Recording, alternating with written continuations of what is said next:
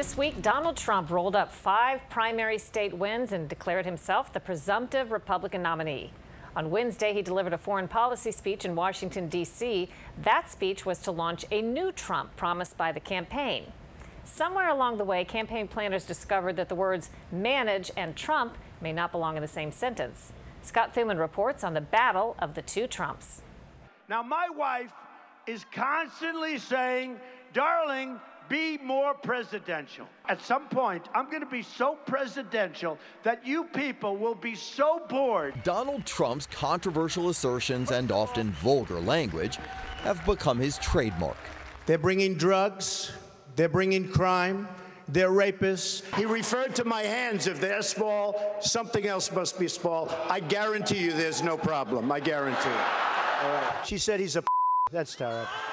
Terrible. Well, thank you very much. Former presidential candidate Ben Carson suggested there's another side to him when he endorsed Trump in March. There are two different Donald Trumps. There's the one you see on the stage, and there's the one who's very cerebral, sits there and considers things very carefully. You can have a very good conversation with him. And that's the Donald Trump that you're going to start seeing more and more of right now.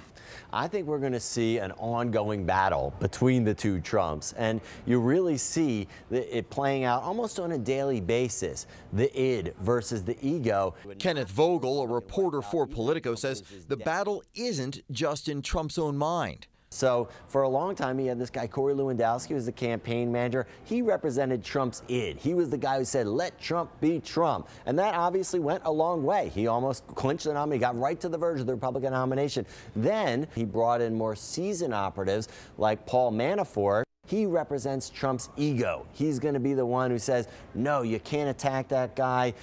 No, you have to read off a teleprompter for this speech. That's the battle that we see playing itself out, and I don't see an end in sight. On the campaign trail this week, Trump unleashed on his rivals in his usual bombastic style, from calling Ted Cruz a failed senator. All he is a guy that will go down and stand and filibuster for a day or two, and the other senators all, look, when's he getting off the floor, Jim? Guy's a pain in the ass. When's he getting off the floor? To mocking John Kasich's table manners. I have never seen a human being eat in such a disgusting fashion. This guy takes a pancake and he's shoving it in his mouth.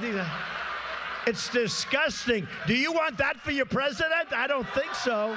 On Tuesday night, after he swept 5 more states, he made it clear his outspoken style is here to stay. So why would I change?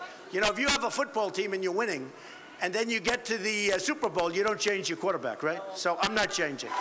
But a day later, a different man. Mr. Trump went to Washington, this time more reserved and on teleprompter. I will not hesitate to deploy military force when there is no alternative. But if America fights, it must only fight to win.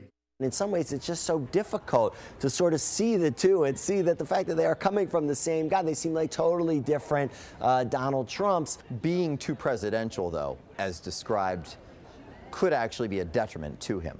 Yeah, if he comes across as a traditional politician, one who is poll testing his positions and one who is speaking only diplomatically about his rivals and about his critics, I think that could hurt his core brand. I will beat Hillary Clinton, crooked Hillary. I will beat her so badly, so badly.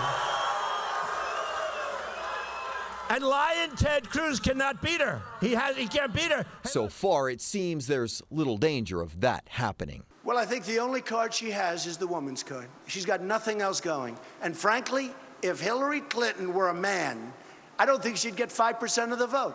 It is as unpredictable as this election cycle, as Trump wrestles with which persona will get him to the White House. Can anyone manage Donald Trump? Yeah, that, I think, talking to folks who are close to Donald Trump, that is the key question. And the answer that I've heard is largely no, that Donald Trump is just going to be Donald Trump. In the end, he is going to be driven more by his own internal compass, and that compass does tend to point to the more fly by the seat of the pants Donald Trump. Vogel told us that Trump is planning to unleash a multi-million-dollar ad campaign in Indiana and California, a nod perhaps to the conventional approach that is advocated by Paul Manafort. In a couple weeks, we're going to do more on campaign money, but Trump has not had to spend a lot of money to get this attention and get this far. Well, you're right about that, not only in this country, but also in others, because this presidential election is producing both fear and fascination. And when we come back, we'll drop in on a pub across the pond to hear what foreigners say is so worrisome about what's happening here in America.